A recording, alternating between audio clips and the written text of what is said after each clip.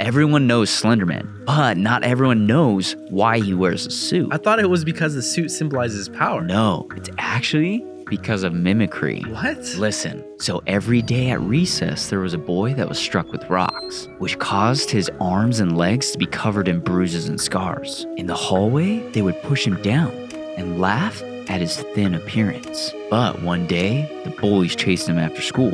To try and escape, the boy ran into a nearby forest. As the boy looked back at the group, he tripped over a root and stumbled over a cliff. The bully stopped, looked down, but they couldn't see him. Some believe the forest consumed him. Oh, that makes sense. That's why Slenderman has vines coming from his back. Yeah, but the theory is he wears a suit to cover his thin pale body, but also to blend in so he could get revenge.